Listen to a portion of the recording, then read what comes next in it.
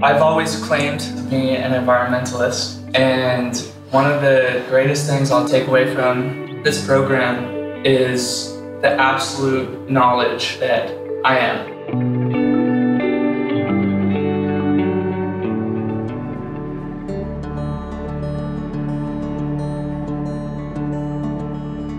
What is special about the curriculum here is the way that the different courses are integrated with one another.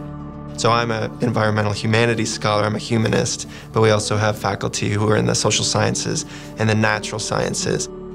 And we're all working together, blending our different styles to provide an environment where students can immerse themselves in new ways of thinking about the environment that they probably haven't been exposed to in a traditional academic setting. I thought neo-imperialism was less related to the direct force. The goals are not to formally take over a country. It's because that's unfashionable now in the 20th century. Yeah. As part of our international environmental negotiation class, we were able to hold a mock climate negotiation.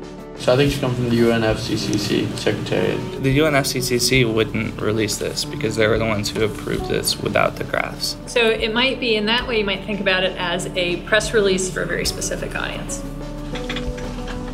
We're going out on Lake Champlain, and each fieldwork opportunity, trying to understand the lake from a new perspective and a new lens. We decide that disasters are only disasters when humans are involved. And they're reaching a point where they're teaching each other, and they're learning that when working with others, they can make much more powerful change than as individuals.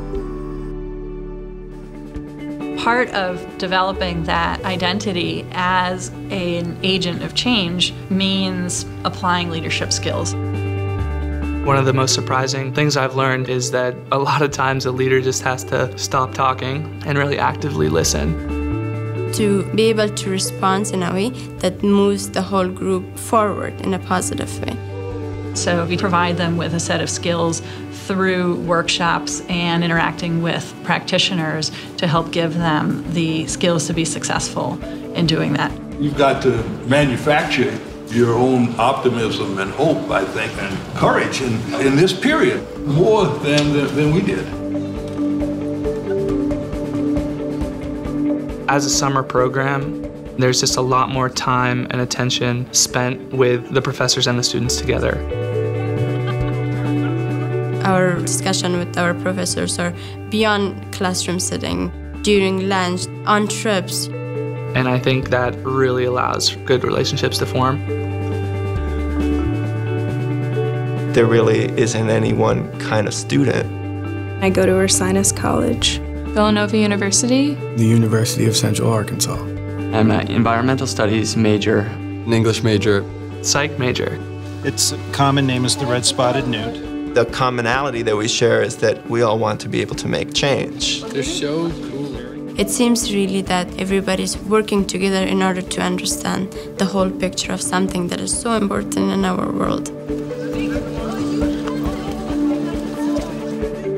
There's a point in the semester at which the students really take ownership of the curriculum in a way that says, we get it. I am going to take back to Arkansas and want to change the culture.